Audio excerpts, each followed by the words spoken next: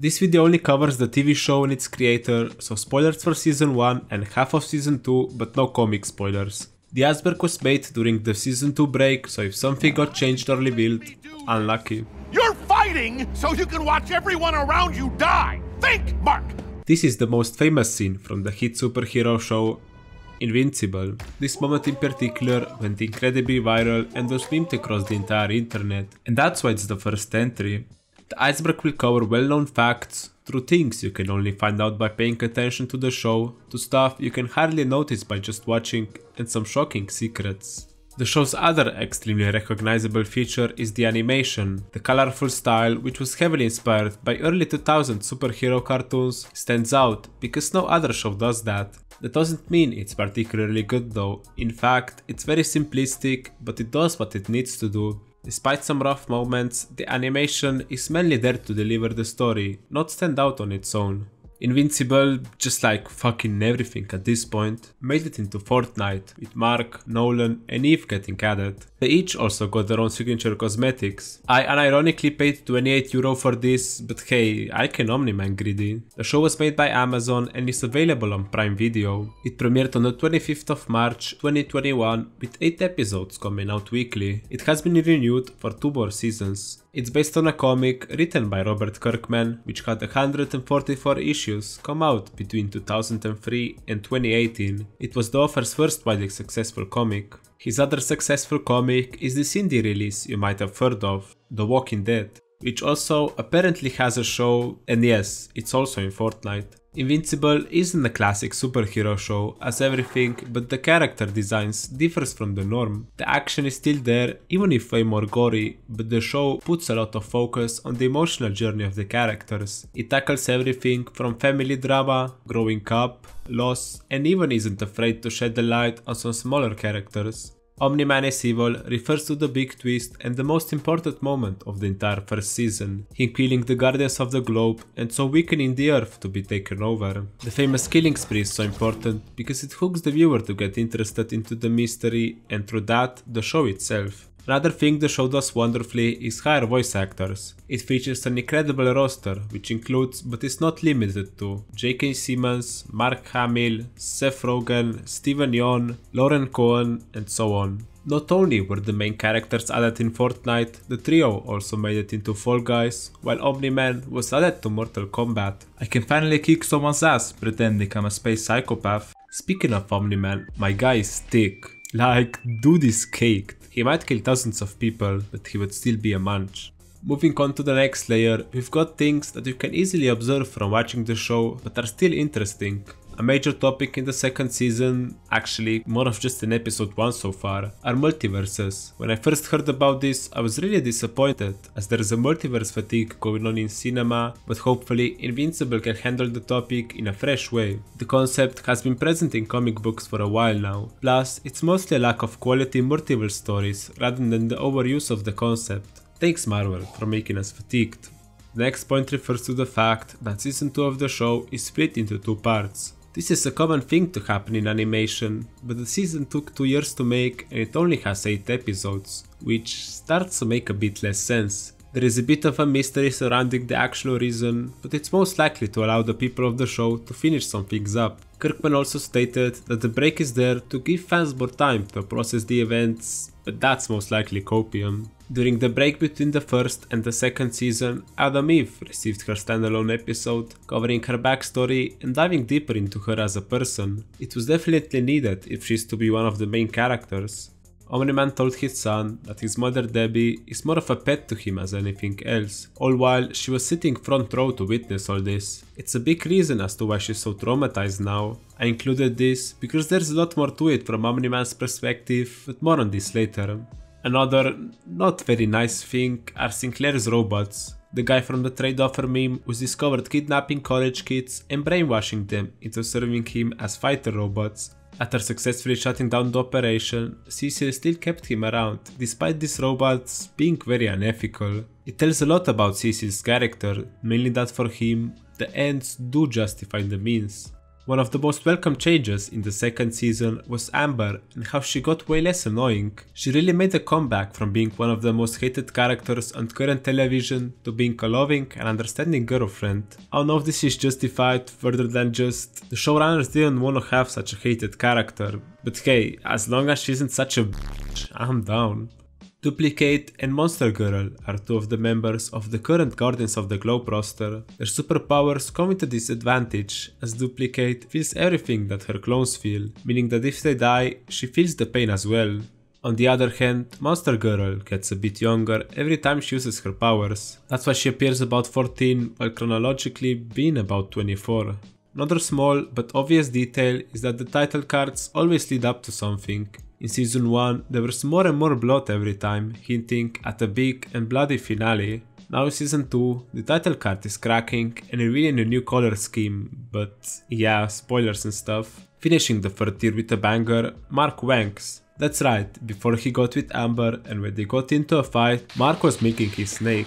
This is evident by the loop and tissues being on his desk, but them not being there when he's in a relationship. A more important Mark detail starts off the fourth tier, which is that the first costume Mark tried and decided not to use was later given to Bulletproof. Let's just say Mark made the right choice not picking the first suit he was given. Chicken Pot Pie Thursday is quite self-explanatory, as every Thursday prisoners get chicken pot pie. The line was delivered by the Mauler twins and turned into a meme. Thursday, chicken pot pie.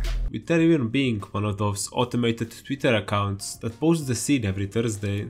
Viltrumites are extremely durable. The atoms in a Viltrumite's body are different to the ones us humans have. This makes them more durable, which you can see in season 2 episode 4 as they fight for quite a while, but even more when Lucan still makes a stand despite his guts hanging out. They also heal way better, that's why Mark can recover from all these beatings.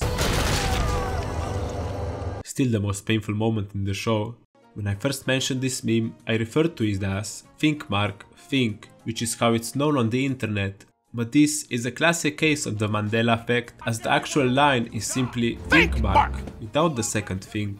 The next point refers to one of the most interesting details of season 2, as when Mark visits the Midnight City, he flies by two skeletons hanging by their hands. These two were left behind by Darkwing, who told them that he will pick them up the next day after getting called in the Guardians HQ, but that day never came because of... And so they were left there to die. Kinda cruel, bruh.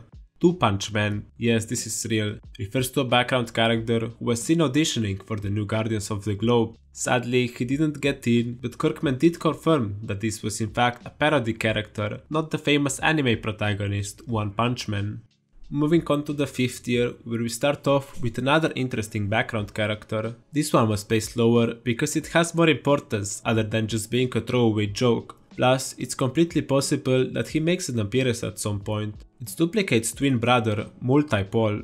These names are getting ridiculous. I don't know if Werex explained it in the comics, but as far as we know, he was imprisoned and isn't very happy with it. How to kill Immortal refers to the fact that the only way to kill the hero is to separate his head from the body, which is exactly why Omni-Man always decapitates him. But his attacker has to make sure to, you know, if they want him out for good. Following the release of the fourth episode of the second season, many fans complained that the episode's pacing didn't work for them, as cutting away from a grand moment like Mark and Nolan's fight to fucking Donald having an existential crisis feels too drastic of a change. With a limited amount of episodes to develop so many characters, hopefully they can strike a good balance between focusing on many characters but not taking away from the main storyline, or even worse, a major event. Going back to something more visual, the yellow part of Invincible's costume forms an eye, which is a nod to the superhero's name, but also the comics publishing company, Image Comics. It was founded by comic book veterans who wanted to move away from Marvel and DC's constant control and influence over creative decisions. Despite Kirkman not being a founding member, he is now the chief operating officer. I mentioned this 2 entries ago, but Donald is having an existential crisis because despite appearing human, he's a cyborg. Viewers acted a lot like Debbie, as we saw him die in season 1 just to randomly appear again. The reason this is so low on the list is because we don't yet know how and why he's a cyborg, or even how many Donalds have died before him, but it will probably be moved up if we get an explanation, which I imagine we will after he gets so much screen time in the most important episode of season 2 so far. Flash, Red Rush doesn't only have super speed but also super strength, at least when it comes to punches. I'm mentioning this because it's a nice detail in the fight with Omni-Man, as he not only does quite some damage to him but also breaks his wrists doing so. Too bad he gets, you know. The last entry in this tier refers to the Invincible live-action movie, word about the adaptation already started spreading in 2017, with Seth Rogen and even Goldberg set to write and direct, with of course the involvement of Kirkman. Unfortunately, the updates have since been few and far between. The movie took a lot of time to be written and faced even more delays due to strikes, meaning that it's most likely still in the development stage. I'm just glad they're taking their time to really fulfill their vision, because fans can always wait a little longer, but they have a much harder time watching a bad product. Hopefully, the burden of making a show at the same time and bringing comic book action into real life isn't too much. Now, we've arrived at the depths of the iceberg where only the most hidden secrets lie. Like for example, these fuckers look the same as the DC guys. The reason for this is actually why they are so low on the list. As already mentioned, Kirkman is part of Image Comics, who rebel against the corporate norm in the comic industry. That's why he made the original Guardians similar to traditional superheroes, and they'll kill them off to symbolize that this comic is different. It's a rebellious statement against big companies and their attitude toward authors and artists. Another thing about the creation of the show is the fact that some things were changed from the comics. There were obviously small adjustments like modernizing the technology, but also major ones like making Amber black or making Debby half Korean. The changes are done seamlessly though, and it's great that more people can feel represented in the adaptation.